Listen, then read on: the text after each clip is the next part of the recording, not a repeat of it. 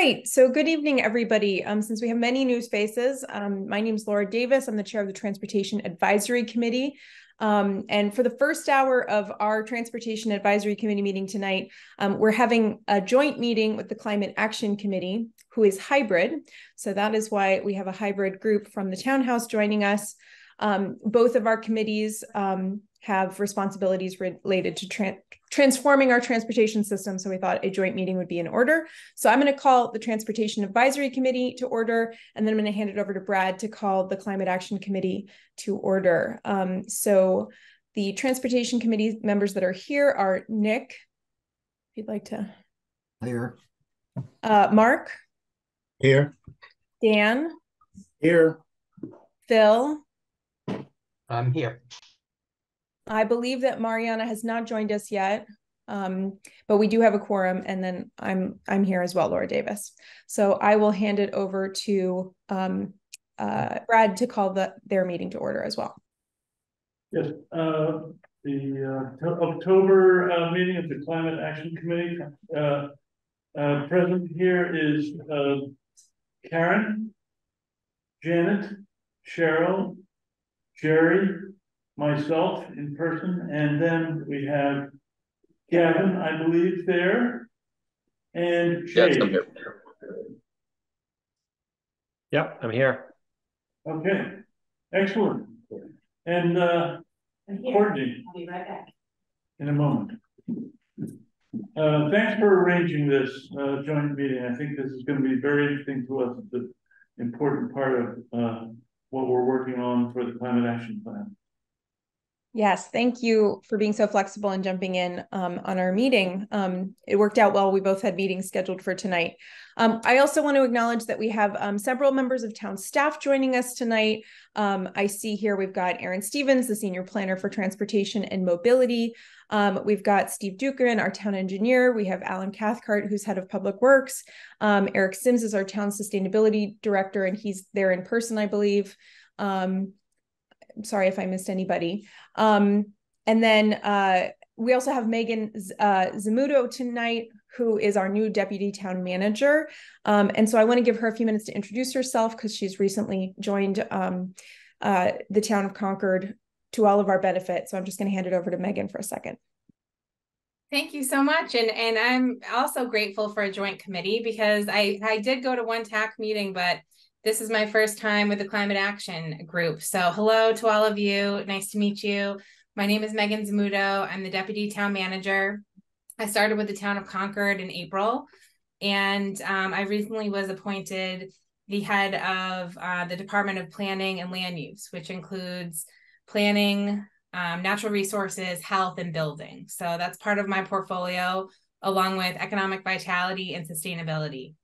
So as you see, a lot of the work that I kind of oversee and manage has a lot to do with transportation and the study in particular. So I'm very excited to hear from all of you tonight. And I know there's a tight timeline, so I won't take up too much time here.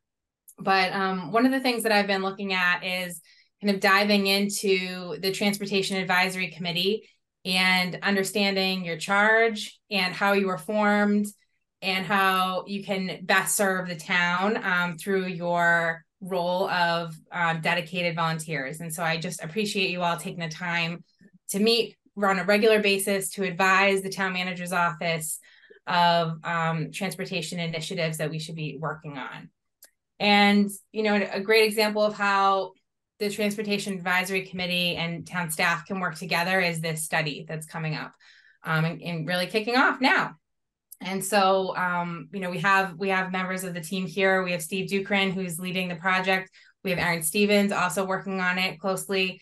And we're really trying to look at this as, how can we get the best investment? This is quite an investment for the town of Concord. And how can we get the best product that is going to help guide the whole town in years to come? And so I'm looking forward to working with all of you to hear about, you know, how you think we can achieve that. And so I look forward to the rest of the meeting, and thanks for the time. Thanks so much, Megan. Just since we have so many visitors, I just want to give a brief introduction to what we're here to discuss right now, which is the comprehensive transportation and mobility study. So just a brief background, and then I'm going to hand it over to our consultants from Stantec, who are going to walk us through timeline, overview, goals, and lead us in a discussion and answer questions. So when Concord completed Envision Concord, our comprehensive long-range plan, the community articulated a really big picture goal for mobility and transportation. And quoting from the report, it was to reduce motor vehicle dependence and traffic volume within Concord and encourage a more environmentally sustainable blend of transportation modes, while also protecting the character of the town and reducing the need for parking. So the goal for this new study is really to help us hammer out a roadmap. How do we get to that place with policies, projects, actions that are going to help us achieve that big picture goal? So we are working with a great team from Stantec on this project, and we're really fortunate to be able to tap into their experiences working with other communities on similar projects. Now, tonight's meeting, we're running on a tight timeline. We've scheduled an hour joint meeting. So we want to make sure we get through the presentation and then folks have an opportunity to ask questions. I'm sorry if you can hear my 5-year-old in the background. He's downstairs. I ask that you write down questions, comments, feedback as we're going through the presentation so that we can have a full Q&A session at the end. And I want to make sure we can get through the whole project overview because I think that will answer a lot of people's questions just by going through the whole overview. I am going to take public comment at the end, Ed. We're on a very tight timeline tonight, but we will get to public comment at the end. Oh, do you need hearing assistance? Do we have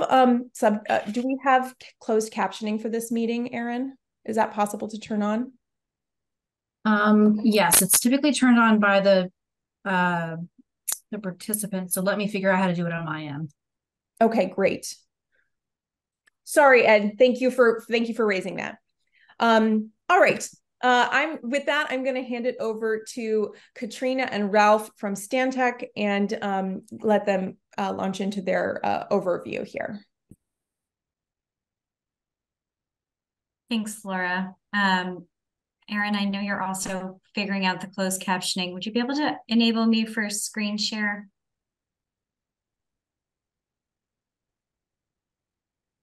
But while Erin's doing that, I'll just have myself and Ralph introduce ourselves. So my name's Katrina Meyer. I'm a transportation planner and I'm acting as the project manager for this project. Ralph and I are both based out of Boston. We've been working closely together on lots of similar studies, and we're really thrilled to get to know Concord a little bit better. I know Ralph has worked there a number of years ago. So Ralph, you want to give yourself a quick intro? Sure thing. Thank you, Katrina, and hello, everybody. Yes, if I look familiar, I was the project manager for the parking plan that was done.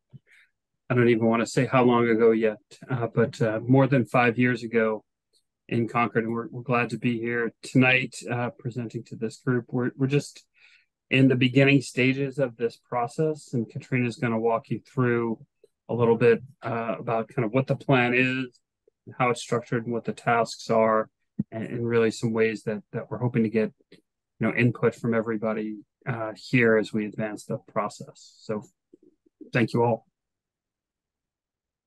Yeah, so here's our quick outline for today. We're going to bulk of it. We're just going to kind of go over the scope, kind of what we plan on doing, and then hope to have a little bit of back and forth about some of the goals for town staff and folks who were at our kickoff on September 18th. We came to town in person and basically had a very similar conversation. We already did our intros of our team. I'll just note that Liza Cohen, some of you folks may remember her from if you're part of the interview phase, and you'll probably see her again next year, but she is on parental leave, but she'll be back and helping me and Ralph lead this project in January. So I'm going to start off with the schedule. This is a lot to see on one page, but I'll break it down task by task. The main sort of guiding piece of this study is the engagement. So I'll kind of talk through that. Overall, we are planning for about a 1-year process. So kicking off this fall and wrapping up next fall. Over the course of September, October, November here this year, we're doing a lot of the background, getting to know the community, reviewing all of the past plans. Envision Concord, we know, is a big pillar for setting this study up, getting data together. And we're planning for a public meeting in a few weeks that will be of a similar nature, seeking input and ideas, recognizing that a lot of input has been given in previous projects, but trying to go one level deeper. And that's something we'll talk about today. Early next year in the winter/spring, we're going to be coming back to the community with some sort of alternatives for transportation changes. So not final recommendations, but going in more into the weeds, like if we invest here, here's what that means. What do you think of that? So that's what's going to be happening around February, March of next year. And then by June, July, we're hoping to come with more finalized recommendations and have another phase of public engagement where we can get final input and all of that as we look to finalize the plan next September. So that's an overview of the big schedule, and I'm going to go task by task to really give you a feel for what these different phases mean. Starting with visioning. So this process really continues from basically when we started the project to after our existing conditions analysis and our first public meeting is concluded. This is about setting goals and objectives in order to guide our process. And it includes gathering data from the past plans, as well as what we hear in phase 1 of community engagement, as I was saying.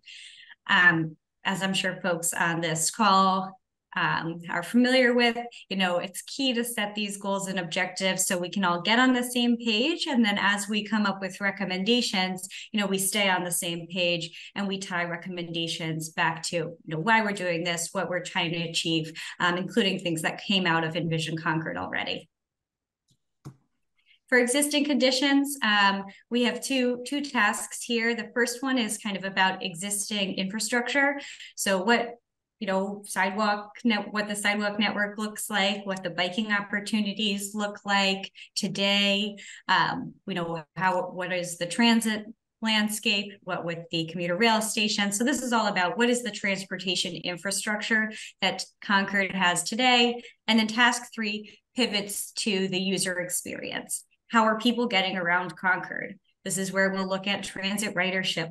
We are, already diving into transit ridership, diving into some travel pattern data and, seeing what's happening today. How are people interacting with the transit landscape? That brings us to task 4, which is engagement. I've already touched on some of this, but we've divided this up into 3 phases. So I'm going to do a little bit of a deeper dive on what types of engagement are included in each phase. All 3 phases include a steering committee meeting as well as a public meeting/workshop. The steering committee, this is, like I said, part of all 3 phases. And this is going to be a group of town stakeholders. It may likely, almost definitely probably include some folks on this call. But, reaching outside of the climate and transportation folks to other related committees and town sort of stakeholders. So this group will be basically through all 3 phases consulted right before the public meeting, sort of to give this group an opportunity to weigh in on what we're about to share at the public meeting before it kind of goes wide open to the public. So this is something that's going to be assembled pretty soon here as we get ready for the first public meeting. So public meeting, I'm just showing a series of images to give you a flavor of the type of public meeting / workshop that we are aiming for. We are planning to do more of a drop-in format rather than, public meeting, public presentation followed by public comment. We're going to have boards and tables and lots of markers and sticky notes and sticky dots. And we're going to have Stantec staff sort of stationed around the room at these different stations in order to get this input. So, not a formal presentation, but more like a workshop kind of format. So that's what these pictures give you an idea of. For the first public meeting, we are scheduled for October 17th, 6:30 to 8:30 p.m. at the Harvey Wheeler Community Center. So we're excited to have that locked in, and we're working on preparing the various materials. As I mentioned when I shared the schedule, the goal of this first phase is we want to learn from the community and we want the community to learn a little bit from us. So a back and forth here. We're going to be asking for input on opportunities and constraints. We're going to be asking about key destinations that folks want to travel to and by what mode. We're going to ask folks to do some ranking kind of activities. And we're also going to be sharing back some of our existing conditions findings. So some of the ridership and crash maps and sidewalk maps and things like that, so that it can be a back and forth conversation. And looking at that data can, maybe inspire some ideas or issues as people provide feedback. The first phase also includes a public survey, which I know some folks on this call or on this meeting have seen a draft of. So I think we'll come back to that later on. But basically, we're in concert with this public workshop, we're launching a survey that will be in parallel to the public meeting and ask similar questions. There'll be a similar mapping activity and give folks a chance to not only provide ideas, but also input on how they travel today and, what would their preferred mobility choices be. So that's a little bit more detail about phase one, in part because it's coming up here in a few weeks. And underway, really. I'll go through phase 2 and 3 as well in a little less detail. So phase 2, we're talking early next year, around February. And in addition to a public workshop, phase 2 also includes some stakeholder roundtables. So, through the steering committee, through presentations like this one tonight, we're engaging a lot of the folks who are already engaged, on a town volunteer basis, but we want to give another chance for key stakeholders to come together and weigh in on the plan. So that might include folks, in the business community, in the local tourism community. Are there key institutions? So, we'll work with the town and folks on the steering committee to figure out who those people are, but we're planning a few roundtables, in order to foster an environment for that more in-depth feedback. And then we'll do another public workshop. This one, the focus will be on the results of all of our analysis, what we have kind of came up with as the key needs in the community based on the analysis and the feedback, and then going into some of those alternatives. Here are some ideas, not formal recommendations, but some ideas for folks to weigh on when it comes to transportation changes. When we get to public 3, this is where, we really have that set of draft recommendations and actions that we're looking for concrete input on. That concludes my deep dive into the engagement. So going back into the deliverables and the final tasks of the project now. So task 5 is that alternatives assessment, which I just was mentioning about, preliminary list of changes, and we'll be looking at some trade-offs there. But task 6, this is really the meat of it. These are the things that we hope will be very useful to the town going forward. These are the things that you all are going to kind of take away and help live on after this process concludes. So there are 4 key things on here that I'll run through. The first one is the multimodal action plan. This, I believe, is designed to build upon the complete streets prioritization list that was completed pre-pandemic a couple of years ago now. And the purpose of this list is to be short-term action projects.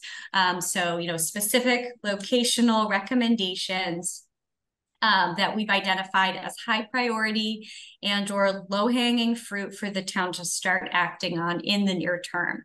A lot of these we're imagining will be infrastructure, roads that would change, but they could be other types as well in terms of policy changes. But the focus of that list is going to be highly actionable.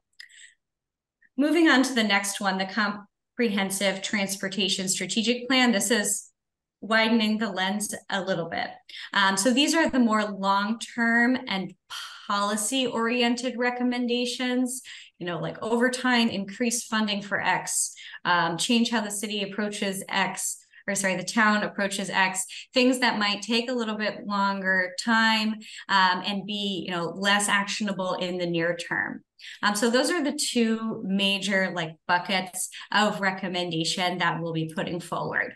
We'll also have grants in mind as we put these things together. So when we're concluding, we'll be in conversations with the town about, potential grants and teeing up some of the materials prepared in these final phases for grant applications so that it can be compatible. Finally, we have set on this list to deliver a multimodal best practices guide / design manual.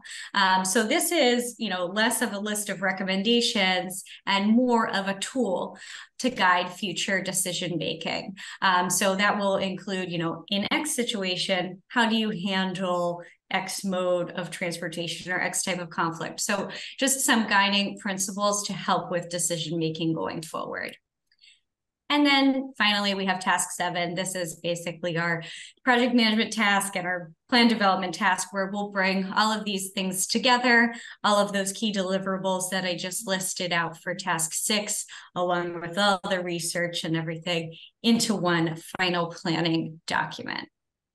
So that's the big overview of both our process and what we hope that the town will get out of this process once it concludes.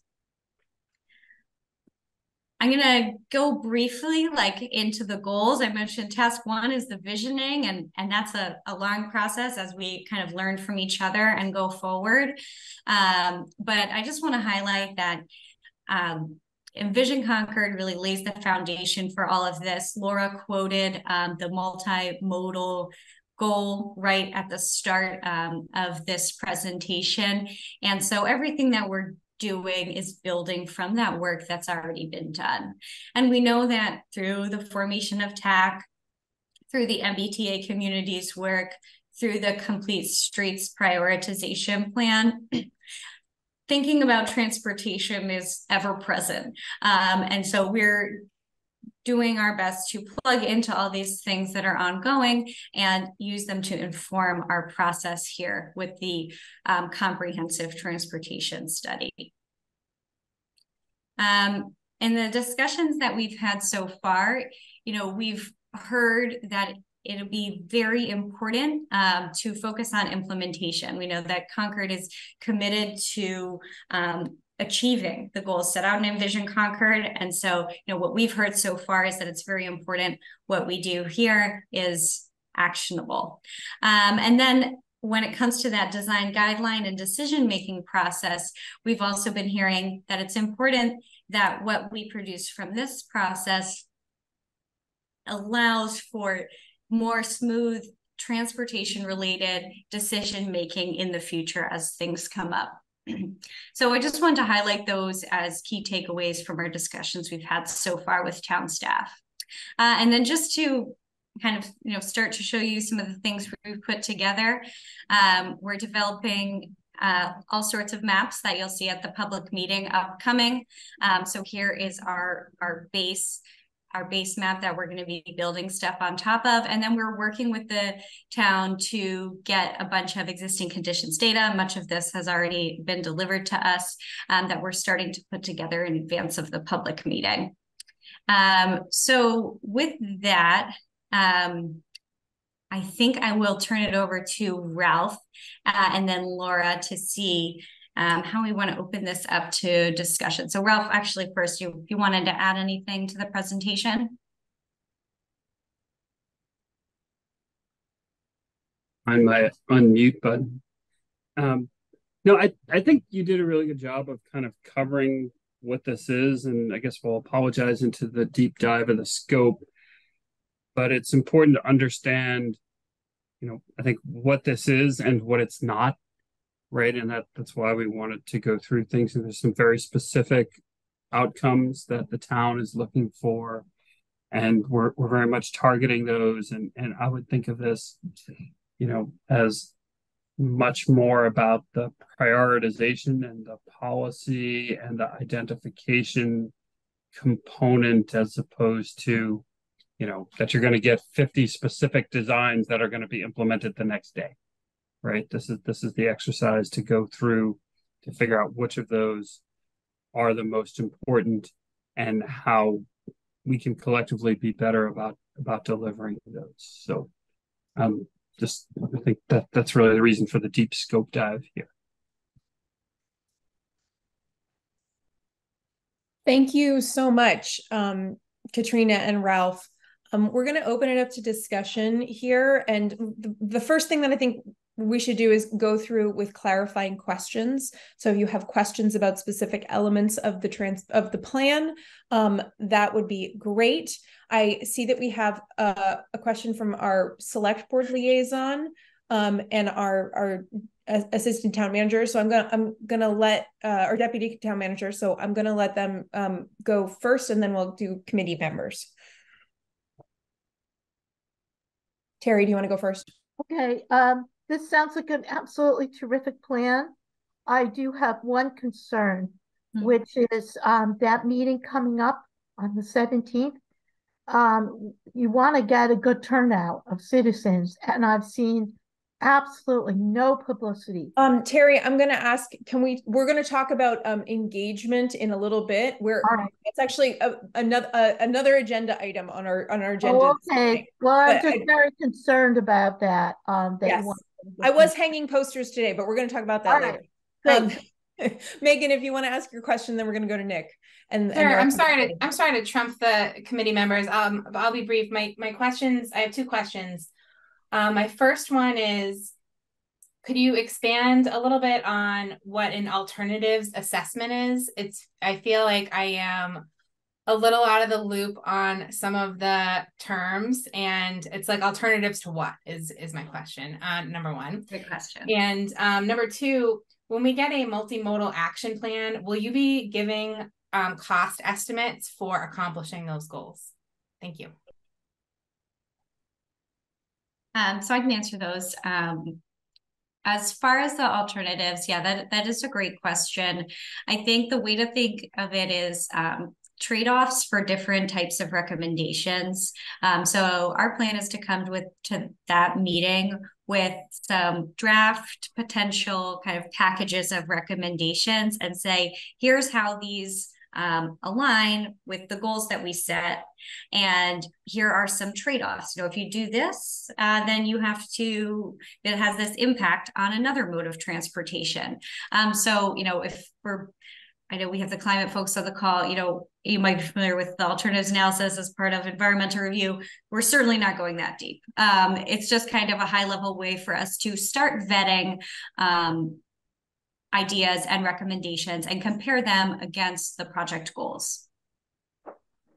like ideas and recommendations, like, are we talking like specific projects, or like we should come up with a policy for something? Like, I'm just feeling like I need a little bit more specificity of some examples of what it could be.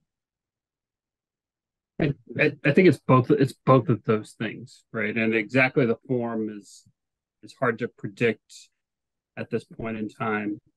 I think just as an example, there may be some policy statements or recommendations that are things like, we should spend more money building sidewalks in Concord, right? And maybe there's a number to that. We're spending this much money now, and we should spend this much money in the future. And when we spend this much money, these are the 25 places that are the most important for the following reasons, right? So it's some combination of those kinds of things, and that's, you know, that's just an example. I think the kind of thing that we would talk about. So it's sort of both, and you know, I think we'd very much like to not make this just a wish list of everything that anybody ever could want to see in Concord. I think we want the wish list, but in order for that to be actionable, it's got to, you know, you got to make some of those trade-offs that Katrina was talking about. We have to decide collectively that some things or some approaches take more immediate priority than others for the following reasons.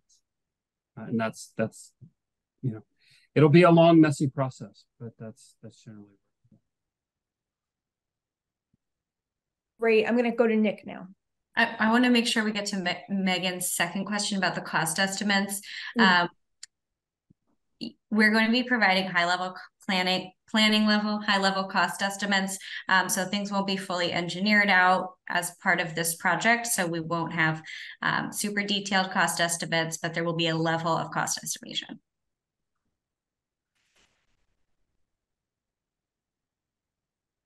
Nick, you're muted. Nick. Just a question. Okay.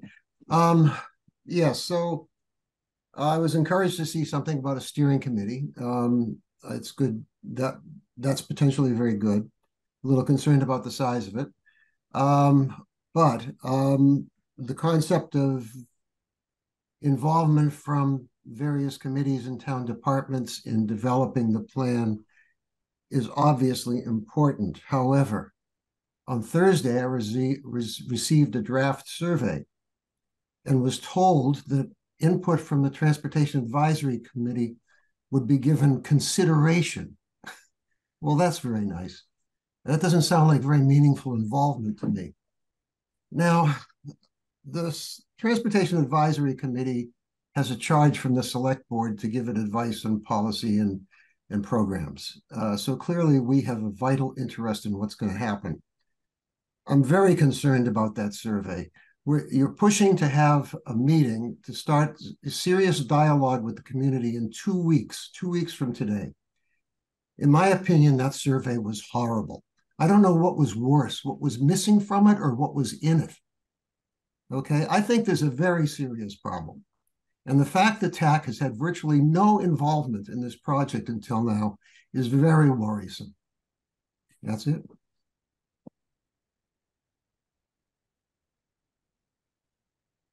I didn't hear a question in there.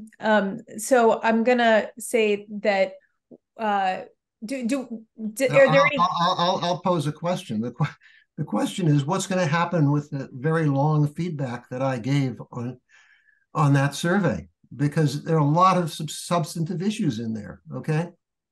So I think the question is, how is the survey going to be developed? I do want to clarify that a first draft of a survey went out for feedback from all the TAC committee members. It was a first draft, and I think all of us had lots of feedback on it. I didn't pick up on that word choice when the email went out, Nick. But I think that, Erin, if you want to address how we're going to continue refining the survey, that might be helpful. Sure. Yeah. So, Nick, your comments were certainly taken, and we're going to be looking at those. We didn't have time to create a second survey in time for today's meeting. It's something that we're going to be looking to launch the survey for the 17th.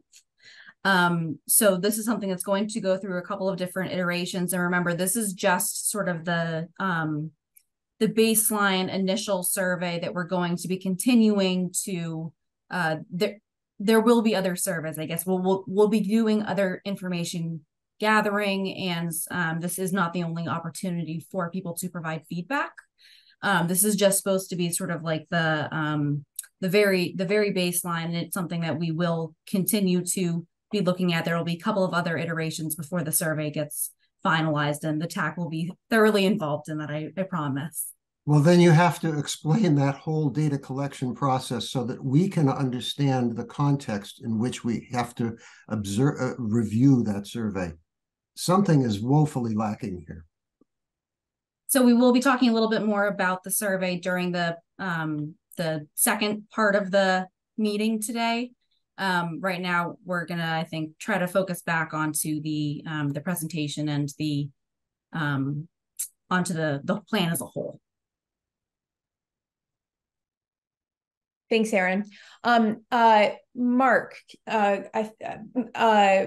we have two Marks with their hands up. Mark on the list first. Okay. Yeah. Mark, I'm going to take your question, but I'm going to have committee members ask questions next, and hold the rest of the public comment and liaison comments. And actually, Mark, would you mind holding yours for a little while? Because a real simple question and an actual answer. Just wanted to know whether, picking up on where Megan was going about costs, will there be an assessment of the existing conditions of our transportation infrastructure that includes some kind of cost estimates along the lines of what it might take to bring them up to sufficient or standard? In other words, a gradation of actually how good any given mode of transportation is. And, I hope that could be included. And that's my comment.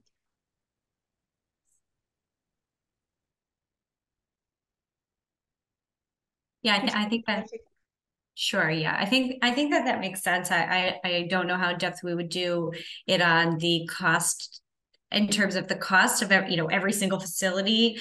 But I think certainly identifying those gaps where things aren't up to standard and what it would take to upgrade certain areas, I would say that that's within the realm. But yeah, happy to kind of flesh that out as we go along. all right, the other Mark. Okay, the other Mark, thank you very much. I think three quick questions. One is there an overwhelming reason that we can't have the October 17th meeting and then finalize the survey and distribute it, tell people then it's coming, so we can make it better? And as I think Nick said, have we decided what the logistics is? Is it an online only survey? Is it a paper survey? Is the paper survey of like 5 different types, depending who fills it out? The second question, not survey related, is Stantec aware and taking into account the fact that staff will manage Stantec as a consultant, and in my experience, consultants always benefit from being questioned and refocused, et cetera, to get the best possible product in collaboration between the town and Stantec. But in terms of the steering committee or involvement of committees, I wonder if Stantec is aware of the fact that, as a combination of the open meeting law and the fact that committees only meet on a certain basis, like once a month or something like that, that one representative from a committee cannot weigh in on anything in terms of speaking for the committee unless that information has been presented to the committee at an open public meeting. So I just want to kind of bring that out to make sure Stantec is aware of that. And then the last thing I wanted to say is it possible that in terms of trying to better serve all users of transportation, especially in dealing with the public, can we, how difficult would it be to substitute plain English like different modes of transportation or all users of different modes of transportation for sort of jargon buzzwords like multimodal that I think will confuse some people, because it sounds as if you're talking about a triathlon or something like that. Thanks.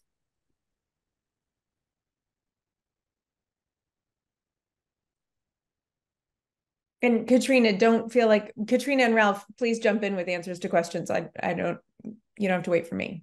And by the way, answers can come later as you have them. If you have anything to say right now, that's great. If not, as long as they keep coming, that's great. Thank you. I'll just say very quickly, I think as we're preparing materials for a public meeting, we're trying to make them much more relatable to the average folks. This is a sophisticated group. I think we understand this. Right now, you're seeing much of the same language that we showed to city staff, or likewise sophisticated as it goes further. That's something we try is really hard to be mindful of, both when we're there in person talking to people and when we have materials that live without us.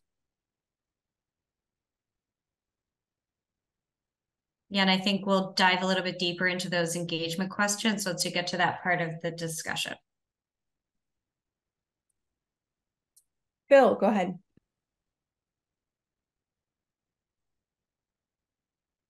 You said Phil, not Bill, right? Thanks. So, welcome to Concord, and I'm glad that you're here. My question is to the both of you, have you had an opportunity to meet with the DPW director and the town engineer, and have they provided you with the study that they prepared with respect to the costs to bring our road network up to snuff? That was a study, and Steve and Alan, you can correct me, I think that was from about 2 years ago. It basically was an analysis of the costs of not necessarily improving the safety or any particular change to the road network, but simply to bring it up to acceptable design standards. So that's the first question. Have you been presented with that material? Do you have it in mind? And then the second question is, if you have been presented with that material, has it already been taken into consideration with respect to how to finance the improvements that you'll be recommending? Because at least from my perspective, after understanding what DPW has put together, really there was no money to finance any particular improvements. And at the moment, we are now in a declining situation. So we need to have, I think, some assistance in maybe fresh ideas in how to strategically invest or get assistance with regard to our transportation network.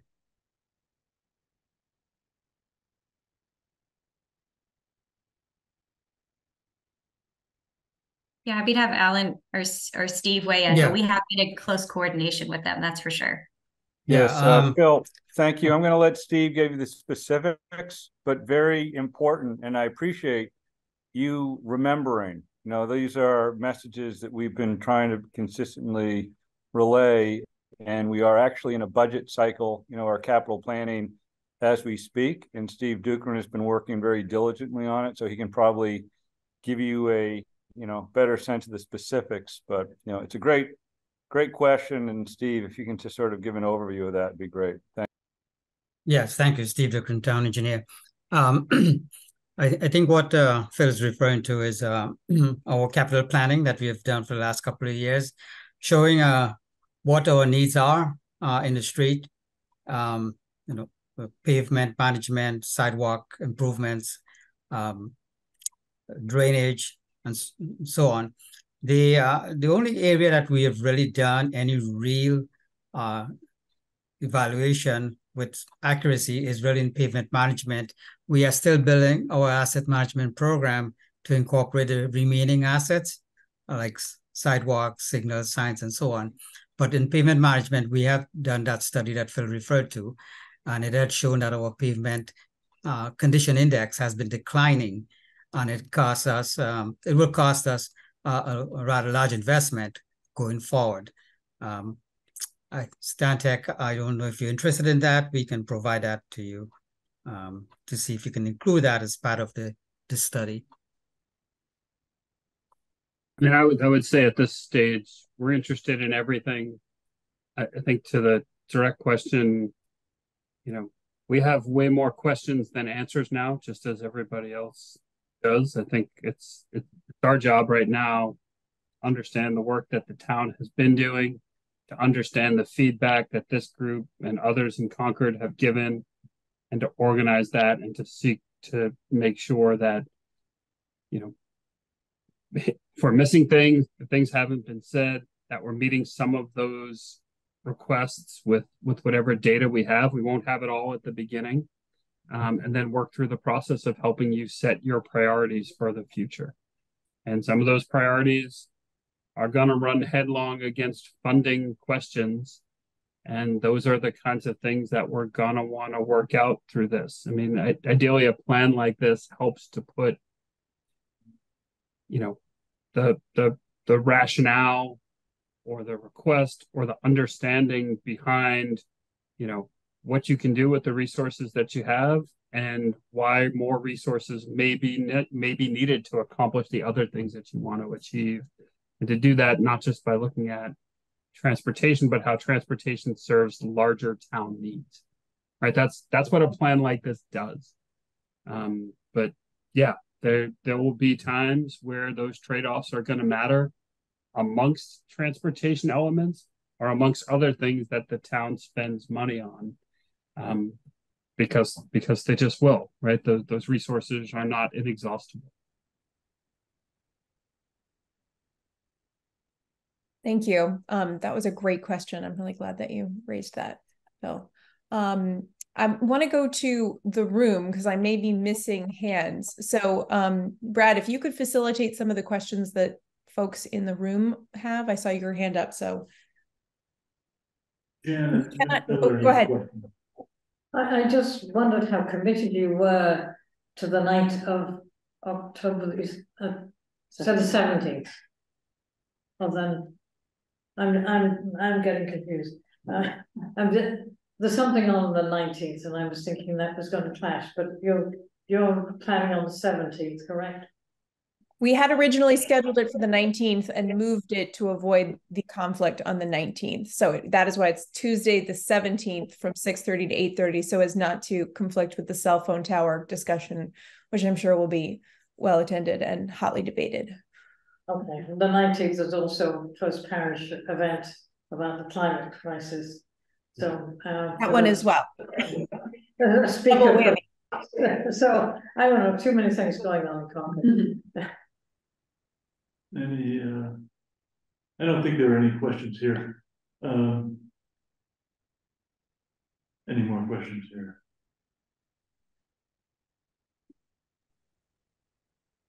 Since there are no hands up, I'll ask my question. So I think the challenge with this study will be striking the right balance between getting specific without getting lost in the weeds. You know, we have a big picture goal. We've asked people to weigh in on that big picture goal. It's been very well articulated and reaffirmed several times. But we also don't want to get, like, especially at this beginning stage, sucked into discussions about potholes or one specific crosswalk. So I think I'd love to hear from you guys. You know, you have experience doing this in other communities. How do you, especially in a public workshop like the one that we're preparing for, how do you sort of thread that needle and get people recognizing patterns, expressing preferences that will guide us in sort of policy making and not get us sort of like sucked into a conversation about the pothole on my street or the corner this one particular corner that I hate when I'm walking my dog, and get people thinking more about, like, what are the structural changes that will help me mode shift, which is essentially what we're trying to accomplish when we talk about enhancing multimodal transportation. So I'd love to hear sort of what your experience is and how your public workshop on the 17th is going to help thread that needle. That's a really excellent question that gets right at the heart of planning. I think in general, I'll try to give a succinct an answer as I can.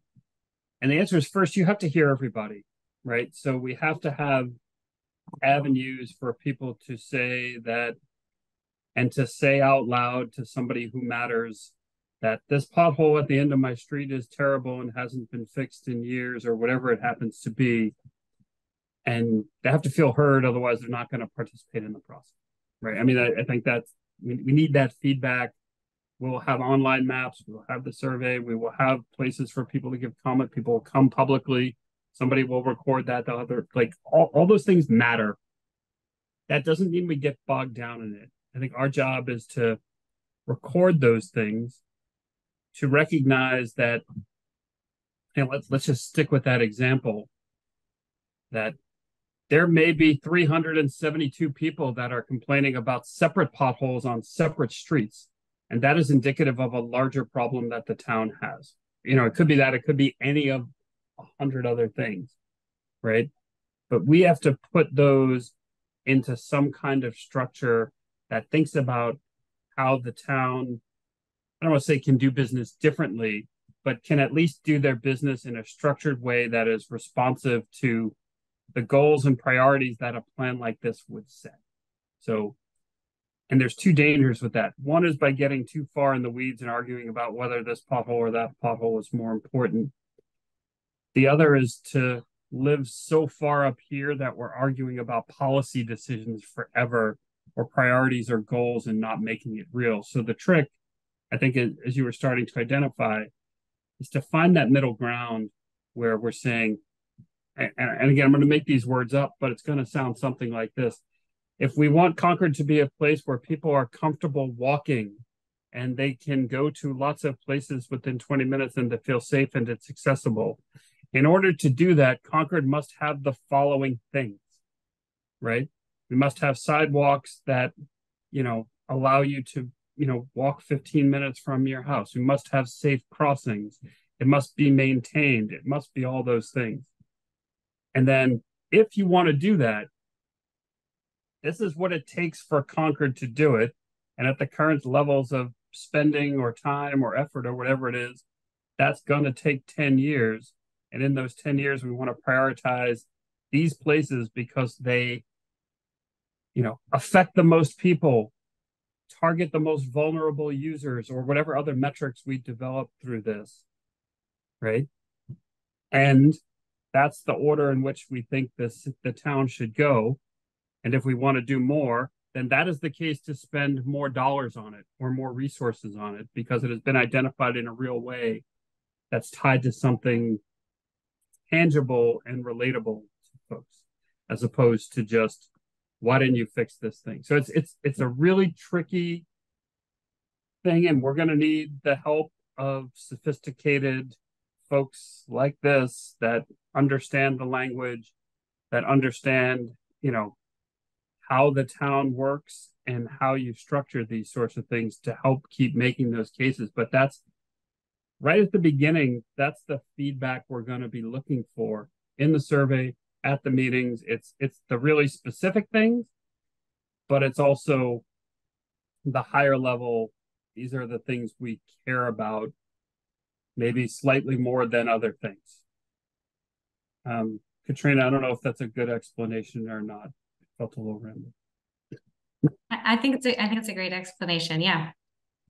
All right. Well, thank you. It answered my question, so I think you. Oh, well, there you go. Then I'll take that as a win. Mark's hand is up. Go ahead. Thanks. Quick. Yeah, just revisiting. So there is a question I would like to try to get an answer tonight, or at least some feedback, which is what I said is, you know, does this, you know, to have a useful survey, have it right, sometimes takes some time. And what is there an overwhelming reason we cannot have the survey ready to be announced on October 17th, but not, you know, but take the time that it requires to really get it kind of vetted by staff so that it is useful, and have anybody interested, you know, here among, as was mentioned, sort of the more aware or people have been thinking about things, chance to kind of say, is there any question about this and what does it look like? So I really think that a poorly structured survey, you may not even be able to fix it later with another survey. It may actually really confuse things. Thanks.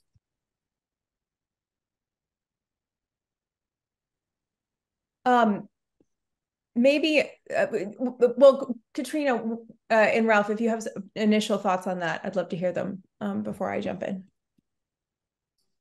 Yeah, I think we want to get it right. I agree that, you know, saying that we could do another survey later is not the right solution. So I think that it's important. It would be a good goal to have it at least launched by the date of the public survey or the public workshop, so people can take it then and there. But we're open to feedback. Yeah, we haven't seen all of the comments on the draft survey yet, and I know that's what Laura wants to address next. So yeah, we want to do what's right here and get all the right feedback straight out of the gate. And I would just add too, I mean, there's a, I don't say a danger, but there's a balance you want to strike with doing a survey, in that, you know, you want to get useful information, you want to get some insights, you want to keep it brief enough that people bother to fill it out all the way to the end. And I think at this early stage, you know, we're still looking to get sort of more general feedback and understanding on issues, and start to engage people with the process, because the survey is really just but one way that feedback will be taken through this whole entire process. I think this is a great moment to pivot and just get a little bit more information on the survey, but I do want to ask if the Climate Action Committee has sort of what you need from this process and might want to drop off and have the rest of your meeting at this point. I don't want to keep you on survey questions. I also want to, so I'll let Brad or someone else from the committee respond. I think we have enough. I mean, this is an introduction for most of us.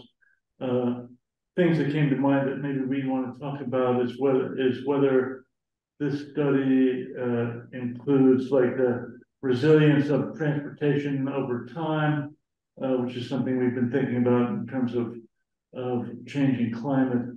I don't know. I'm also curious, does it deal with transportation just within Concord, or are there projects that connect Concord to Acton and Bedford and Lexington that are also going to be explored on the in the study?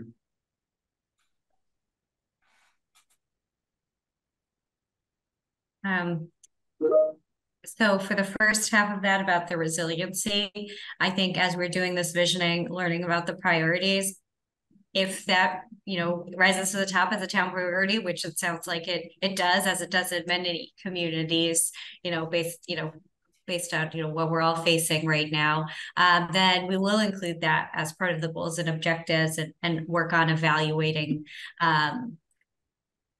that throughout our process, whether or not a certain investment would be climate resilient, or how can we make existing infrastructure more climate resilient.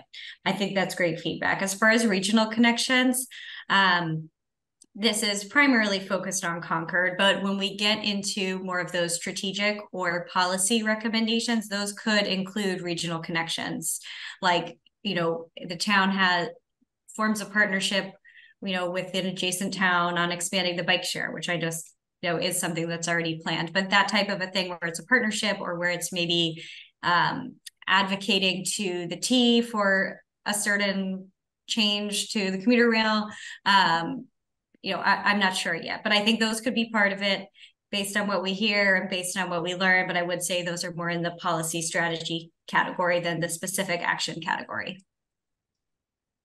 Yeah, thank you. I'm okay with this dropping off. Yeah. You have more to do, and we have more to do. Thank you so much for including us on this. And congratulations for getting started with this good work. So we're going to sign off here and join another Zoom link, which is in our agenda. Thank you guys so much for joining us. And I hope you can all make it to the 17th. Put it in your calendars. Yep. All right. So with that, I think digging into the survey a little bit more would be great. And while we still have Stantec here, they kindly agreed to stay for a little bit of extra time to talk about the survey and other questions that the TAC has on that.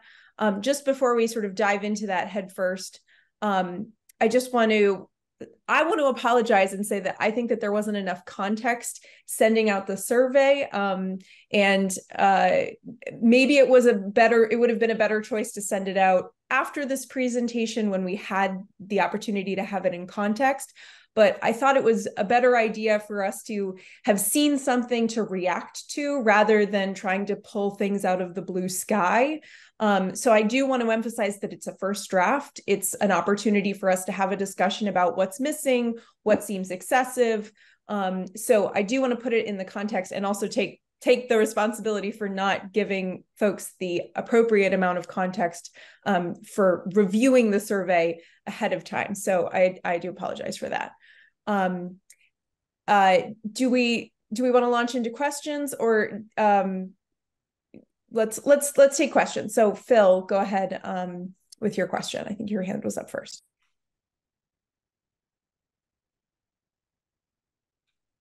Thanks. This is not a survey specific question, so I hope it's okay.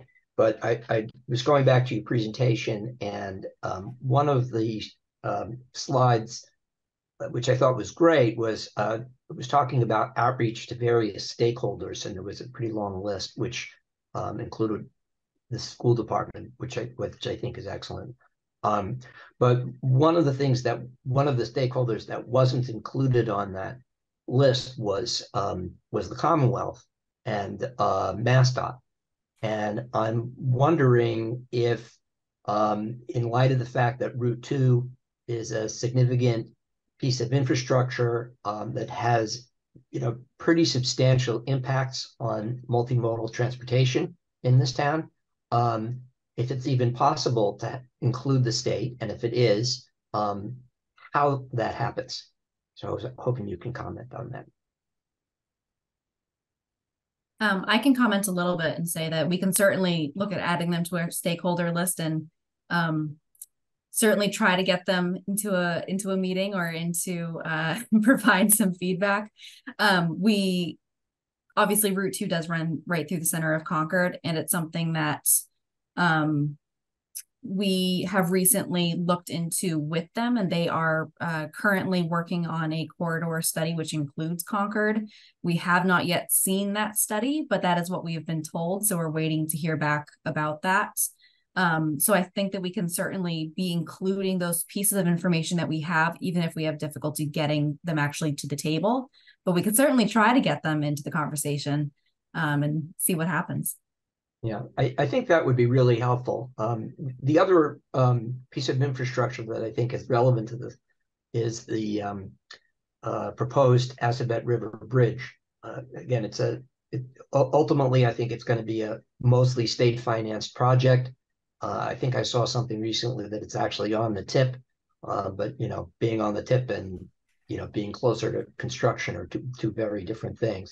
But just having that piece of infrastructure in place, I think would make an enormous difference, assuming that 200 units of affordable housing are built at the Baker Ave extension property, which right now, is not completely easily foot accessible to the train station. It's not terrible, but it's, certainly not as easy as it could be if there was a bridge.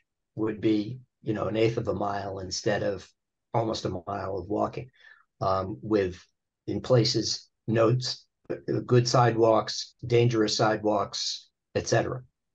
Certainly, not handicapped accessible sidewalks, etc. So, hopefully that's the kind of thing where, the left hand could be induced to talk to the right hand.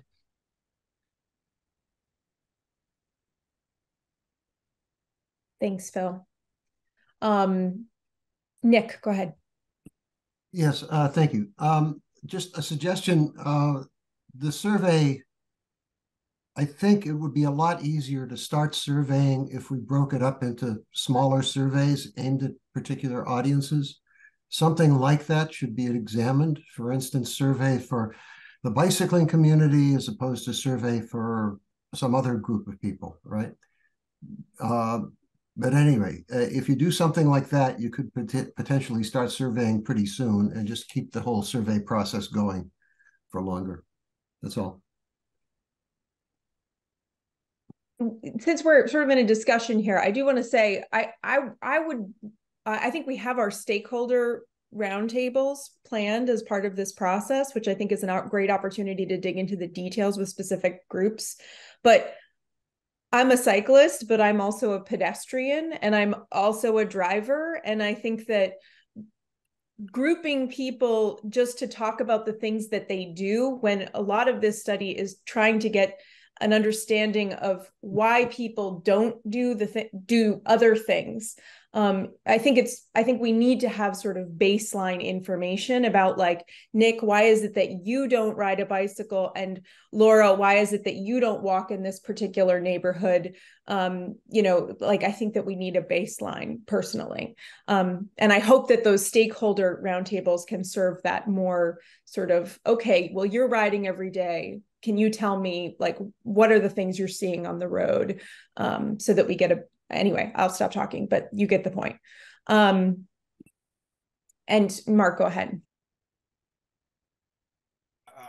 About the stakeholder, first of all, I don't like the word stakeholder because I don't think it really has the right specificity, but I sort of know what people are grasping for. But I would like to see stakeholder meetings be held in a place where the public can also observe, but not necessarily, be weighing in, because there have been times in the past when things have been done and certain groups were reached out to anonymously. And I just, the part of the goal here is broad communication, bringing in a lot of eyes on it, a lot of people to see it, and preparing for things that eventually go to town meeting, et cetera. And the earlier people understand what other people want or care about or why, the better there. I also just wanted to mention that I had a question whether the survey is not actually one of the best places to get the sort of usership of different modes snapshot of the town right now. And I sent Aaron my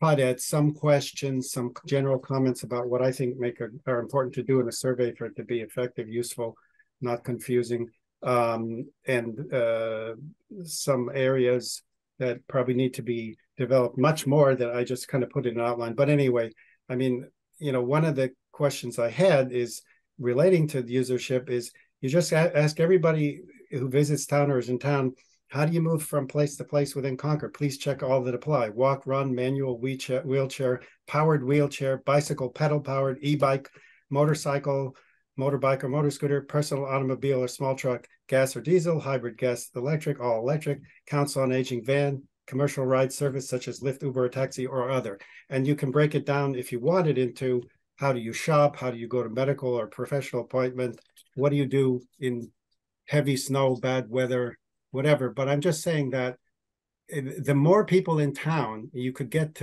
have those answers by whatever means, electronic, mini user survey, whatever it is, I think that would be valuable, because how else do we kind of weigh things and make sure everybody has their preferred mode of transportation or their modes taken care of? So just a comment. Thank you, Mark. I have a question for Katrina and Ralph, which may be a good closing question. What are you looking for from TAC? What would be helpful from TAC at this stage to help prepare for workshop, and what is a reasonable timeline for us to give you more feedback, for you to give us a second draft. We do have 2 weeks between now and the public meeting, and I would hope that we can finalize the survey in 2 weeks, but I want to know if that's a realistic expectation. Yeah, I think that we haven't seen all the feedback from folks on the call that that was provided over email quite yet. So we'll be looking forward to diving into that with Erin and with Laura. I think, like I said before, aiming to at least launch the survey by the date of the public meeting is a good goal. I think we want to capture that momentum. If people are in the room, we could give them a paper survey. We could do it on an iPad with them. We can give them a QR code so they can do it once they get home. I think it's important to capture that momentum. So I guess that's the answer about timeline. As far as content of the feedback, I think helping us understand, what you want to learn from the survey. Something Laura has emphasized as an example is, key destinations. Where do people want to go in Concord? Is it important that we focus on connections to the library, to the school, et cetera? Some of these things relating to key destinations. So an idea like that is very helpful to us. Like, what is the question that you would like this survey to help you answer?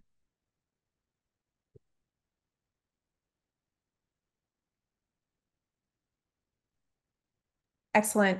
I do want to be respectful of your time, Katrina and Ralph. And so do we have any final questions from the committee? And then, since we're about to lose Stantec, I will take very quick questions from the public before we lose them.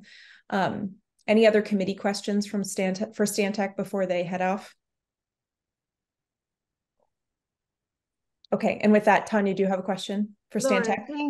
Thank you. No, I raised my hand because I was concerned about a procedural matter that if you see the comments from the committee members outside of an open meeting, it may not be consistent with the open meeting law. Katrina and Erin can, but I'm not sure that it shouldn't be when you are aware of what everybody is saying to you. That's not a quorum communication. Is that for me or for Stantec? Because I do not have access to the other committee members. No, Katrina said she would discuss other people's input with you. That means you have access to everyone's input. I'm just raising this as something to maybe check with Kari. Yes, thank you.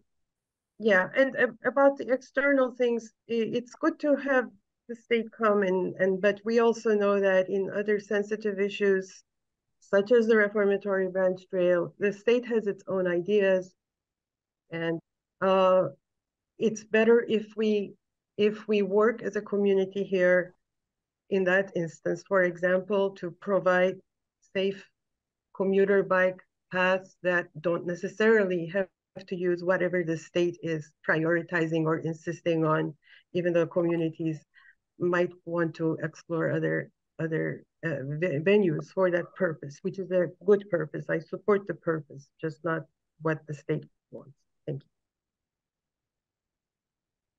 Thank you, Tanya. So with that, Katrina and Ralph, thank you so much for your time, and you'll be getting more feedback on the survey from our members by email.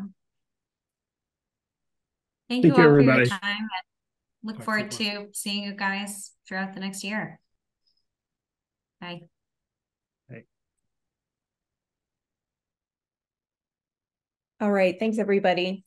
I'm going to take things, I'm going to sort of revert back to our original agenda very briefly here, and just take a moment to welcome our newest member,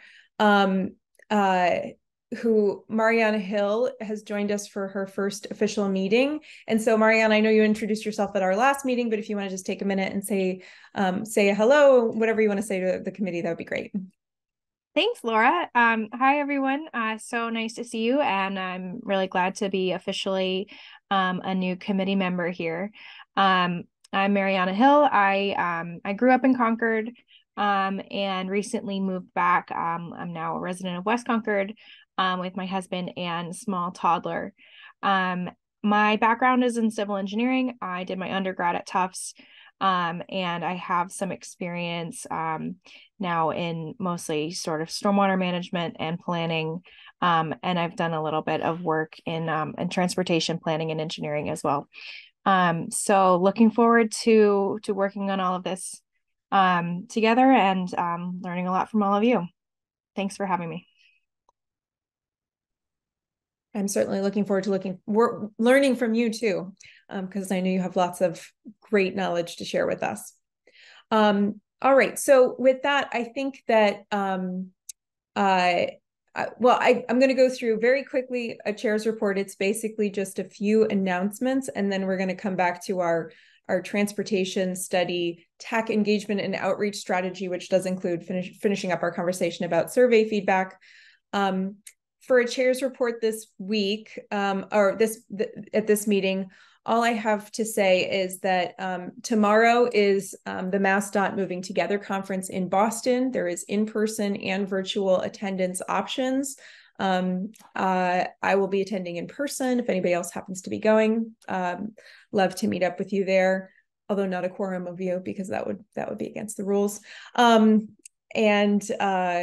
And then the other thing I'll just very briefly mention is that this week, the national nonprofit America Walks is urging elected officials, public officials, transportation professionals, advocates, and individuals to participate in the National Week Without Driving. And the point of this campaign is to encourage those who have the option to drive regularly to understand the barriers and challenges that non-drivers face when moving safely in their communities. I think this is a wonderful invitation to try a mode of transportation that you don't use regularly so that you understand how walk in somebody else's shoes for a day. So it doesn't have to be a week, it can be a day, it can be one trip. So I just wanted to make folks aware of that. I did invite Rep Cataldo to ride in my bucket to work. If he wanted to ride to the train station. He has not agreed formally yet, but we're in conversation. The bucket of my bicycle, for those of you who may not know that I ride a crazy cargo bicycle, I wasn't going to carry him in a bucket. All right, so with that, I'm going to go to back to our transportation study, TAC engagement and outreach strategy. So this is talking about both the workshop and the survey. And first, I just want to talk briefly about the October 17th public workshop. Then we'll go back to our survey conversation. Both of these are very sensitive in time and very important, so I do want to make sure we get both of them. First of all, I want to confirm that all the TAC members are available on the 17th from 6:30 to 8:30.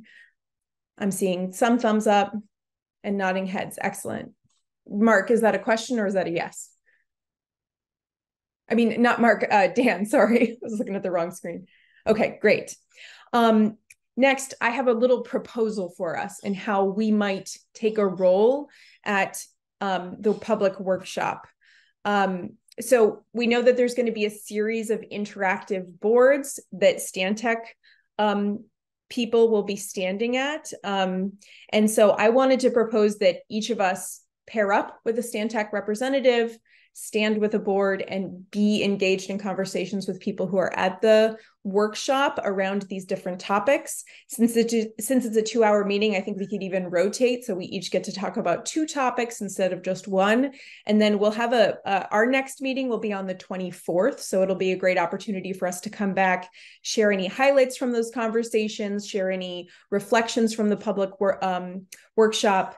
We will have to call it as a meeting of our committee since we'll all be there anyway. But this will be a good opportunity for us to actually take a role and be like in the thick of it. So that's my proposal. Happy to hear other proposals, but let me know what you think. Nick's not sure. All right. Well, do we? I don't think we need to have a motion on this. So I think we'll just move ahead with a tacit agreement that that's what we'll all do next when we go. It's a good way of keeping an eye on things. Yeah, exactly. Making sure that we're all not all milling around at the refreshments table. I doubt that's what anybody would do. But all right. I just want to say that that and other ways of committee members to get direct input from people, hear from the mouth, not just what they fill out, is really good, because there'll be a lot of surprises, I'm sure. Absolutely. I think it'll also be a great opportunity for us to interface directly with the different Stantec folks that we're working with. So building those relationships as well. Okay, great. Go ahead, Erin. I was just going to say that I think it'll also be really great because we can encourage people to be filling out their own sticky notes and to be writing things on the boards, because somebody might say something and might think, oh, well, somebody else has already thought of that, or this isn't something that we all really need to talk about. But you can encourage them to know that your opinion is important, and we want to hear from everyone, not just the people who like to write on sticky notes and put them on the boards. So I think it's a really good opportunity for us to encourage people to really be a part of it. And that you all can be a big part of helping people feel confident in their opinions. That's a perfect segue into my next topic about this, which is outreach and getting people to the workshop. As Terry mentioned, this is only 2 weeks away. I think having done a lot of meetings like this, 2 weeks is kind of perfect. You know, we're not stretching out our campaign too long that people hear about it and then forget about it. So I started putting up some posters around town today, but I didn't get that many out because I started late in the day. I'm going to continue to put posters up throughout the week. But having done a lot of community organizing kind of work, I know that posters are pretty ineffective. The most effective way to get somebody to show up at any community event, especially one like this, is a personal invitation. So I would like to ask this committee to take a very active role in making sure that we have a good turnout, and not just like volume of people, but have a turnout of people that need to be in the room. I'd like us to have a brief conversation about who are the people that we need to target for outreach to make sure that they show up at this. Obviously, other committees we have easy access to. We can send the chairs invitations and ask them to go. But if there are particular committees that we might drop in on to make a public comment at the end of their meeting, or specific organizations that you have relationships with, specific business leaders that need to be engaged in this. I'd love for us to sort of each take home at least a few, individuals, organizations, committees that we're going to sort of hound and ask them to come to this event. So I want to ask if anybody has any sort of initial thoughts on that, or any ideas of people that they would like to invite. And I will mention that I do have posters and infographics and things like that I can give you if you want to give someone something physical, or if you want to send it out in an email to your neighborhood or something like that. It's also going to go on social media. It's going to be in the newspaper on Friday. The sandwich boards are out and have them in it. We're doing sort of our normal things like news and notices to try to get the word out. But like Laura said, I'm very confident that we can get the word out and people won't be poster blind to it either, because it's fresh and in their face as opposed to something that has been hanging around for a while. So I think we're going to have I think we have a really good opportunity here, and you all can be a big part of getting the word out. Mark, you want to go ahead first? Yeah, just yes, Erin, that sounds good. Please send us whatever kind of flyer or announcement or whatever that kind of looks semi-official. I think that's easy to pass on or print out and pass on. Thanks.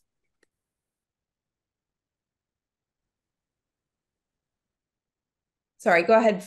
Mariana, why don't you go ahead? I think emphasizing or just at least clarifying the drop-in nature of the meeting too is a resonating factor for a lot of folks who aren't available that whole 2-hour window, or parents that can maybe take shifts. And that's definitely a plus compared to most evening meetings. Phil, go ahead. Can children come? Absolutely. Yeah, I don't know if we have the budget for it, but at a lot of community meetings that I have organized, we actually have childcare available. But I think that maybe we can think about that for the February meeting because we'll have more lead time. But I do think thinking about childcare is always a good thing. So I think Nick actually hit on a great point, and that is that inviting parents of children is really important in this process. And Erin, if you could send something that's in a format that is easily postable to Facebook, that would be good. So if it's either in PDF or in JPEG, I can post it up in a number of different sort of online communities that will broadcast pretty far and wide. The other thing is if you can communicate with the school department, and the school department can then in turn communicate with the various parent-teacher groups. They have weekly newsletters that are distributed to the whole school community. So that might be an easy way of getting the word out. Also, if we bring toys, Laura, you got toys, right? I can bring my box of transportation-themed children's books. That's perfect. I was hoping you'd say that. I do want to emphasize, though, and I am not kidding about this, personal invitations. I mean, those parent newsletters are very long. There are a lot of posters on the poster boards. People get poster blind. I do think that coming up, I mean, I call people. I'm a millennial and I pick up the phone and I call people and ask them to come to things because that is actually pretty effective. There's a reason that we still do phone banking in 2023 for political campaigns. So I do think that having a list of organizations, of individuals in the community whose voices are going to be important in this conversation is really important. Go ahead, Nick. Yeah, thank you. This is maybe a little off topic, but the question about the scope of the study. To me, it sounds like the study is very large in terms of the scope. And the thing I fear is that we've discovered in talking about, it's just me talking with other people on TAC or not on TAC, wherever over the years, the situation in Concord is extremely complicated. And I love to use my street, Monument Street, as an example. I fear that we could get something that says, well, you should put bike paths there or sidewalks. And the complications of doing that, I think so too. But the complications of doing that on a street like Monument Street are enormous. And unless you have driven up and down Monument Street and understand the complexity of doing that, I think you could just get very superficial suggestions. That is a real serious fear. Now, I think you could conceivably put sidewalks on Monument Street, but it's a difficult engineering task, okay? I don't think we should shy away from it. It is impossible to safely walk from my house at the end of Monument Street to town. I would love to. There have been times I wanted to, but I'm not going to do it. There are too many blind curves. The road's too narrow. It's just insanity. And interestingly, 99% of the bicyclists I see on this road, they're recreational bicyclists. They aren't people trying to get someplace to work or run an errand. So my issue is that the problems we have are very real and very particular. They vary by street. They vary by neighborhood. They vary depending on how you're trying to get around, what your mode is, okay? And my fear is that the study is going to come up with generalities that in practice are not useful. So if I can respond to that at least a little bit, I might be able to help answer that question. So one of the things that we have asked for as a part of this is to create a sort of design manual, if you will, that will be specific to Concord, because we know that Concord, it's not like any place else, right? It's special in its historic roads, it's special in its natural resources, in its community. So it's going to be looking at taking best practices that are used in terms of how do you create a sidewalk that works? How do you create a bike lane that works? And also melding it into the historic. So it's not going to be a road by road manual of how we're going to fix this road, because I don't know what the cost of that would be, but I think it would be astronomical. But instead, this will help provide us with sort of a something to look back at as best practices and helpful ideas and maybe places to look for if we're stuck, so that we have something to move forward with. If that's helpful to what you're saying, Nick, because my fear is the thing you just described will wind up on a bookshelf because it will be of no use in dealing with the problem on Monument Street. That's my fear. You've helped me articulate it. Just to, I sort of have a question, I share your fear, Nick. I really do share your fear. And I think that one of the things that I would love to see come out of this study is, we can't address every street. Like, there's just no way that we can address every street in a planning process. But what I'd love to see us do is figure out, is Monument Street the street that we need to do first? And if so, then have some plans for Monument Street.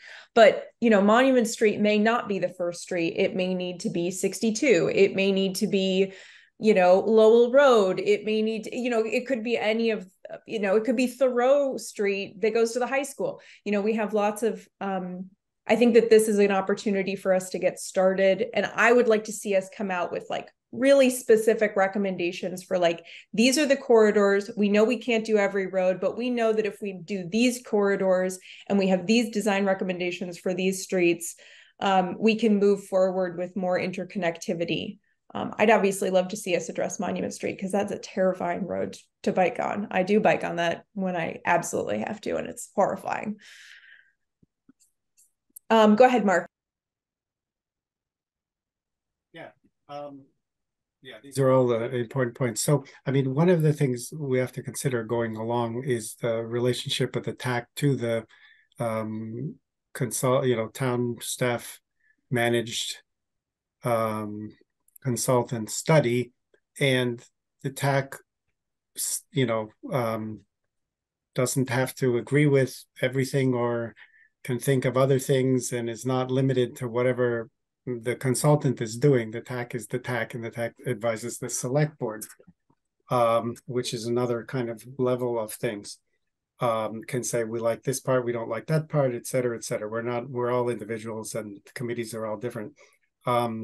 Very quickly, I just wanted to mention it because we're all together here. It's really important in terms of to pin down how we're going to quickly, how this survey that the consultant would like, and I didn't hear Aaron objecting to have ready to fly on the 17th. And I appreciate that it doesn't have to be, ready before then. I think that helps. And if we can have another meeting a week from today, would the process to not violate the open meeting law, which if individuals here outside of a meeting, unless it's forgivably posted for the public first, so the public has access, we cannot send things either directly or indirectly between or among a quorum. So if all the other members, 5 members, sent something that goes to Laura, that's communication among a quorum outside a meeting, so we can't do that. But should we then continue to send suggestions to Aaron, who will share them with the consultant, and then either Aaron or the consultant, or in combination, they will complete a survey and maybe do a second draft run by the committee on the October 10th, or I just want to pin down the nuts and bolts that is as effective as we can be. You segued beautifully into my next half of this agenda item, Mark, which is I was going to ask if the members of the TAC would be open to having a short meeting next week to continue discussion of the survey after we've all had a chance to send. I know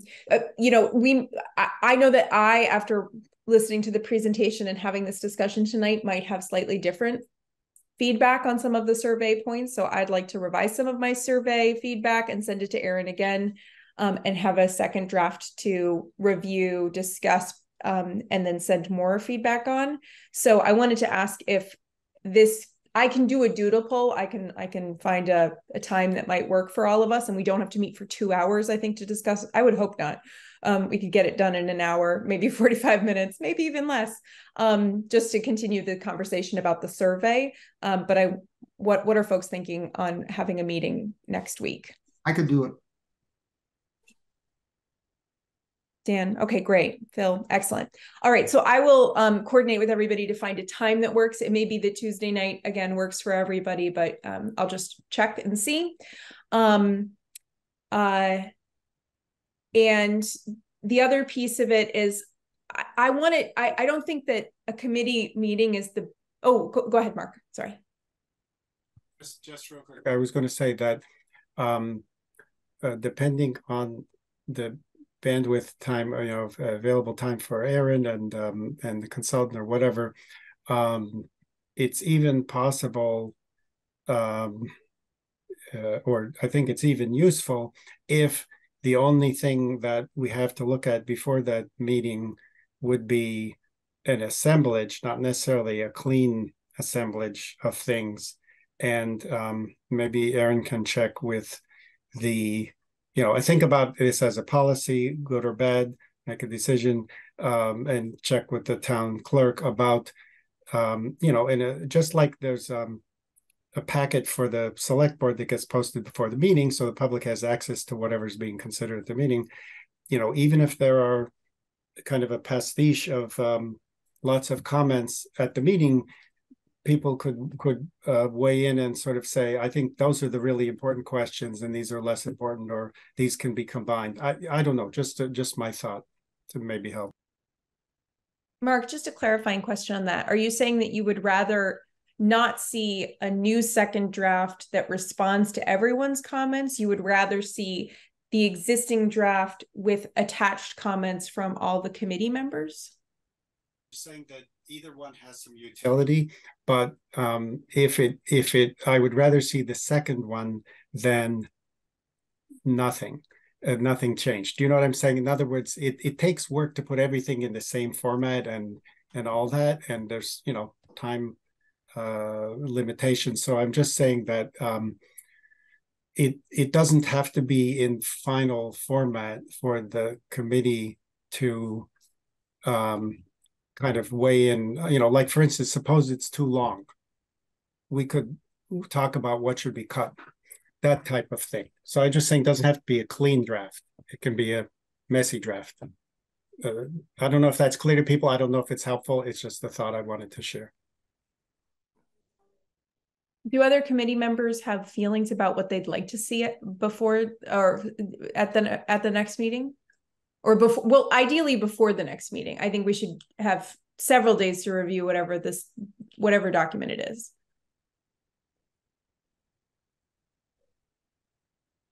No ideas. Go ahead. I think it would be nice. I feel like it would be nice to get together and kind of see what everybody's concerns are, because I feel like we're kind of operating in a vacuum right now. I know Nick has concerns. It sounds like Mark has concerns, and I'm just trying to figure out how we do this. Where are we going to coordinate all these points rather than just getting together and sitting down and hashing it out next week? Why don't you just post everybody's feedback on the website? Then it's public and we all see what each other think. It is no reason not to. If that's the way that the committee wants to do it, that's we can certainly do that. The light of day shining on this stuff is the best thing. Hold on, sorry. Somebody was texting me. But anyway, I think everything out in the open and in the clear light of day is beneficial. You know, no one should be embarrassed by anything I said. No, I'm curious to hear specific concerns you have, because you have some pretty strong feelings about this survey. Well, I did want to ask sort of us to get into this a little bit, just so that we have a little bit of prep for us to go back and submit any more comments that we have on the survey. But so I just want to acknowledge before we do that, we had another large agenda item tonight that we're not going to get to. We were going to talk about public transit. Aaron has prepared a briefing for us, and I feel bad that we're bumping it.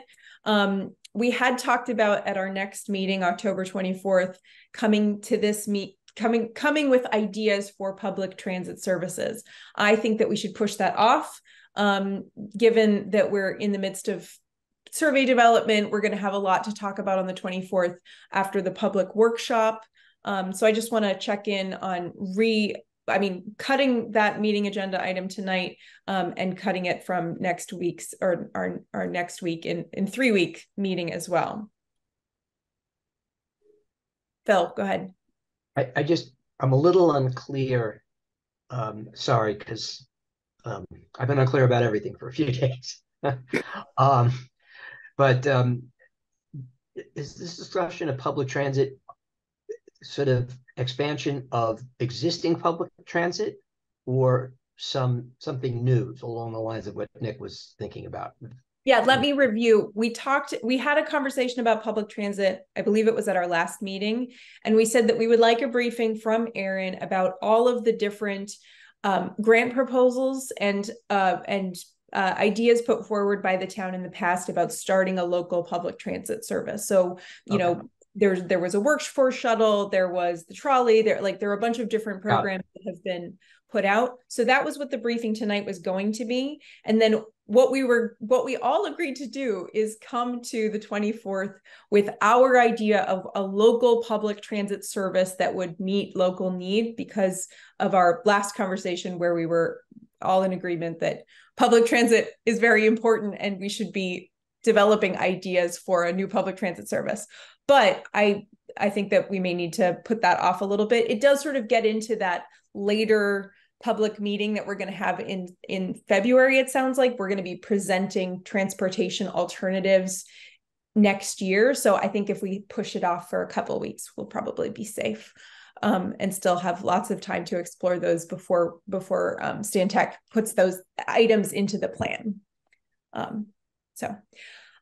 So I want to make sure that we get to public comment no later than 8:55. So with that, I do want to give everybody a little bit of time to say what they felt was missing, what they were excited to see in there. If we can do both of those things, that would be great. But we do need to be brief, because I do want to make sure that we are able to end this meeting on time. So we have a little over 10 minutes. But I think, Nick, you had some very strong feelings, so I would be interested to have you start as well. About the survey, or what? About the survey. We're going back to our survey to finish our survey discussion so that we can be prepared for our meeting next. It's a long document I wrote, so I don't know how to summarize it. I think there were things that were left out, that were, if you want me to just find it, hold on.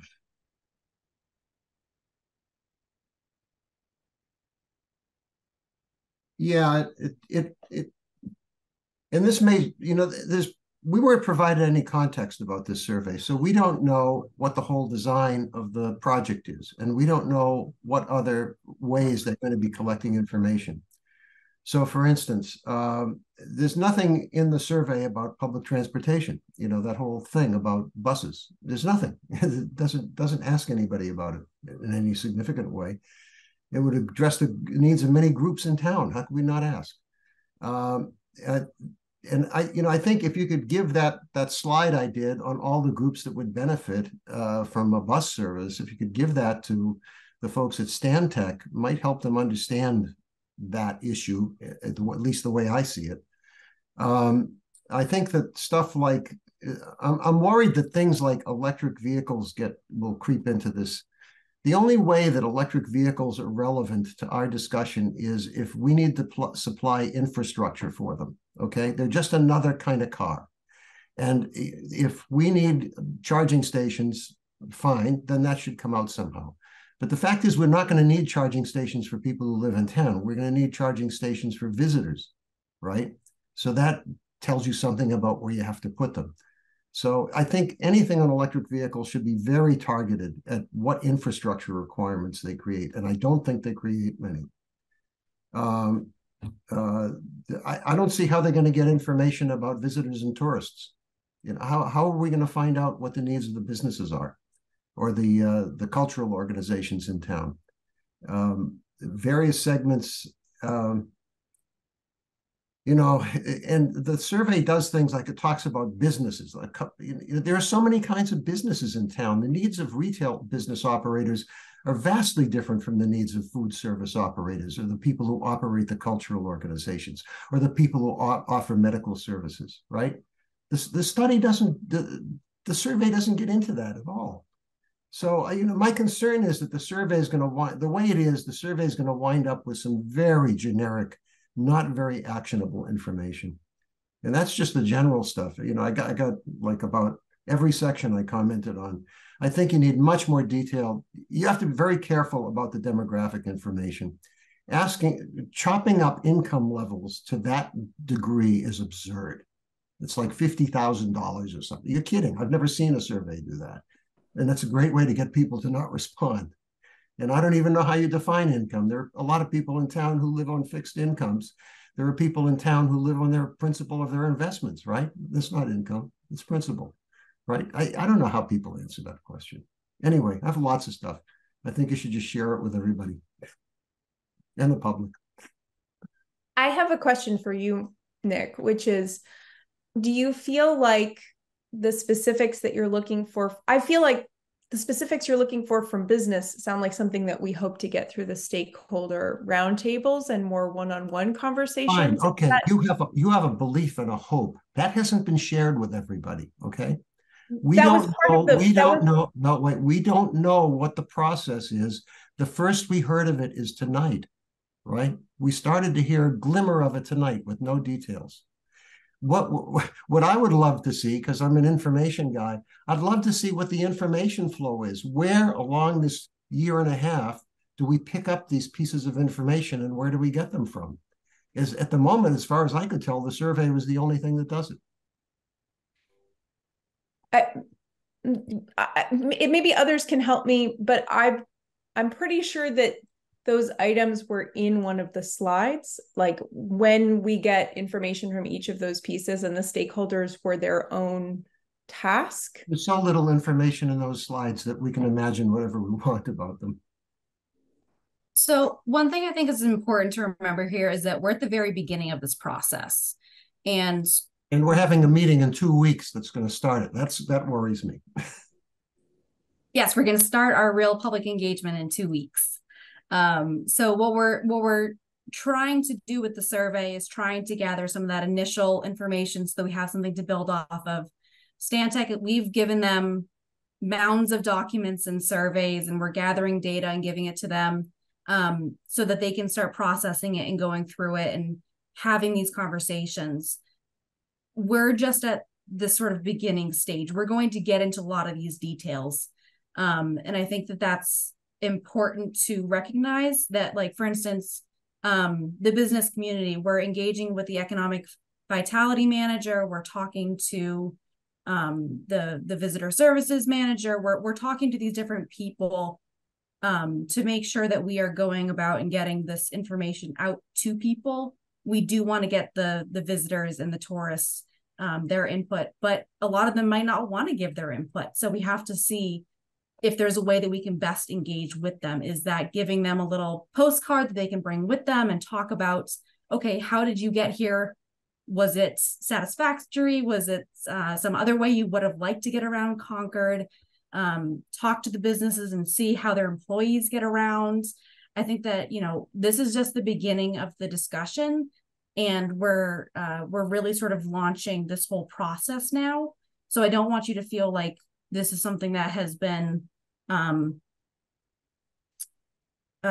sort of, we're just presenting you with, okay, we're in the middle of the process now. We're really just sort of launching it and getting into the data gathering stage so that we can start to analyze later on. Because this is we're just at the very start of a year-plus process. Phil, go ahead.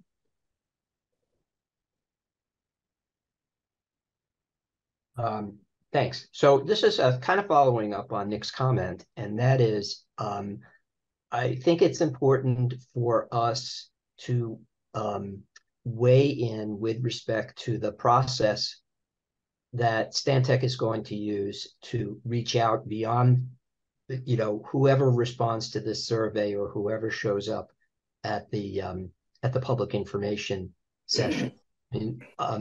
One of the frequent mistakes that happens at local and state government is that they come up with an event and give people public notice of it 2 weeks before the event and expect people to show up. And that's not the way people work. People are busy. People have very involved lives, and they don't drop everything to show up because a bureaucrat tells them that there's a meeting coming up. The way people do things these days is that they participate, for example, online, or they stream something, or they do other, technology that provides them an opportunity to participate at their own times. And if the town doesn't get savvy to that, you're not going to get a representative sample of what's on people's minds. So I think it's very important to make sure that the consultant is quite clear that if that's all we're going to get is feedback from a meeting that they've set up 2 weeks before they've told anybody about it, that, first of all, they're not going to get ends that are very high. And second of all, they're not going to get a very representative sample.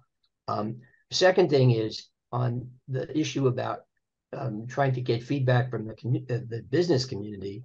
I can tell you that in my experience, and I'm glad that Erin is reaching out to the other management level people at the town, but unless the management people have it within their work plan to dedicate time to reaching out to the various civic organizations that represent business owners or actual individual businesses, nothing will happen.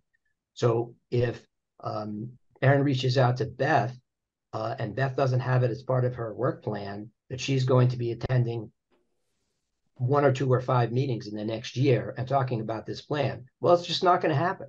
I think Beth is wonderful, but she's a key player, but she makes up her own plan.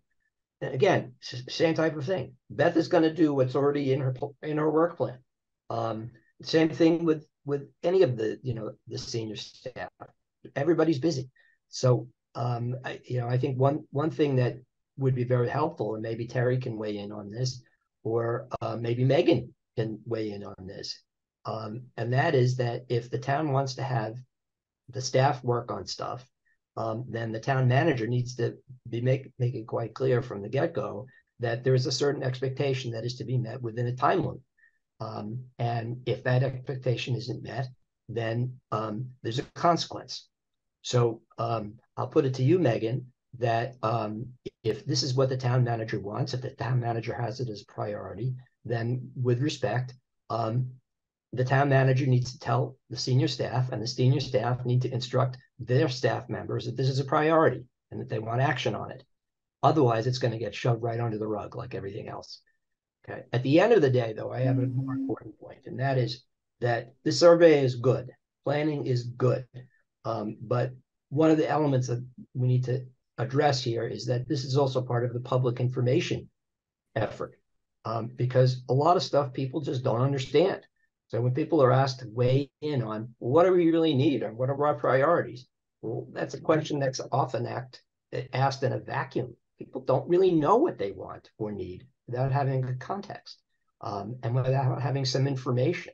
It's very helpful for people to make decisions after they've had some opportunity to see what their alternatives are. as opposed to asking a question and, you know, having no clue as to what their alternatives are other than more cars and less traffic. Everybody wants more cars and less traffic, right? Except me. I don't want more cars. And I think people should be stuck with traffic because that's the only way we're going to get less cars. And I'm, you know, I'm outspoken on that issue, and I'm going to continue to be outspoken on that issue. So enough said. Bill, thank you. I appreciate those comments. Mark, very quickly, and then we're going to have to wrap up this meeting. Yeah, thanks. I just want to say that I think the, you know, constant criticism along the process and realizing that the outcome is going to be some kind of hopefully somewhat useful approximation that needs, you know, study and intelligent analysis to actually apply. I mean, this is not, you know, a doctor who diagnoses and then operates on you. This is, you know, we're trying to assemble information and ideas, and criticizing it does not mean, you know, criticizing it and taking everything with an appropriate size grain of salt is part of the process. That's all I wanted to say. Thank you, Mark. And I will just, before I open it up to public comment, I do want to just say, you know, I think that the worst case scenario would be for us to kick the can down the road. I think that spending a lot of time planning of the study, like as we know, it's hard to get a lot of people in a room. This public workshop is an opportunity for us all to be in the room with all the Stantec people, with town staff, with other members of the public. We're going to have lots, like this is a year-long process. We are at the very beginning of a year-long process, and I am eager to get us all in a room together, getting ideas down on paper. I don't think that this survey needs to be perfect. I think that it needs to be better than it is now, but it's never going to be perfect. We're never going to get all the, I mean, if I could get people to spend an hour filling out a survey about transportation, I totally would, but we've got about 5 to 10 minutes of people's attention.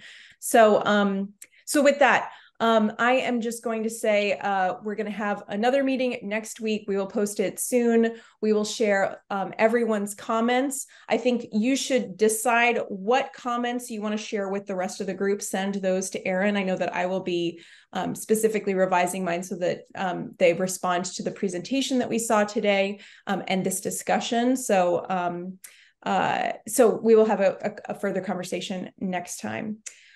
With that, I'm going to open this up to comments from the public. I don't think we have any of our liaisons right now, so I'm going to go straight to public comment, and I'll start with Tanya. Thank you, Laura. Very nice meeting you're running. Thank you. About the, I support what Nick suggested, that committee members' comments either be posted, because if somebody prepares a document and it's posted at the same time for the public as it's shared with the rest of the committee, that's supposed to be okay. Again, check with Kari. But I also think it's okay if, say, Erin were to prepare a composite of all the comments and post that without appropriating it to different names. That's also supposed to be okay. Because as a member of the public, it would be really great to know what everybody is thinking. I'm so grateful that you made some space in this meeting for several people to express their opinions, and thank you for that. My other comment, again, as a member of the public, is for the October 17th meeting, I would recommend that it be a hybrid meeting, because both for the sake of like elderly who might prefer that, some of them, and also people with children who may not have childcare available that night, or for whatever purpose. I mean, as long as there is that option available legally, it would be great to make use of it and include more people to at least inform themselves, if not comment. Thanks very much. Thank you, Tanya. I just do want to quickly respond to that and say, I think that based on what Stantec presented tonight, a hybrid option might be very difficult since there's no presentation. It will just be an opportunity to go to different stations and put sticky notes. I'm not sure how, I think we would need a separate kind of facilitated online event. I've been part of Zoom meetings where they have different breakout rooms, and you can do that. You can set that up within the structure. And I think that I have two, Nick, but I don't think that we could have enough staff available to be facilitating in-person and virtual rooms simultaneously. Hybrid. Each one's a hybrid. I don't know why it has to be separate. A whole separate event mimicking it virtually might be easier than in a real-time hybrid. Yeah. Any other comments from the public? And before we go off, I just did want to give Ed a quick moment to introduce himself. He's put in a volunteer card to join this committee. So if you want to just very briefly say hello and introduce yourself, Ed, please go ahead. And you are muted. Okay, thank you very much. It was really instructive listening to this meeting. I have more questions. As someone who spent 15 years doing public surveys in small cities in Massachusetts, it was particularly interesting. And Mark and Nick, I was very interested in your comments. Keep you up to work because we really need you. And living in West Concord, I know some of the things you reference in passing are serious major issues for those of us who walk and those of us who are getting a little older. Thanks a lot, Sarah. All right. And with that, I would entertain a motion to close this meeting. No move. Second? Awesome, Phil. Mark? How do you vote? Yes. Dan? Yes. Mariana? Yes. Nick? Aye. And Phil. And I'm an aye as well. Aye. Thank you all. I'll see you again next week and the week after. We're just going to become really good friends over the next month. Aye. Thank you.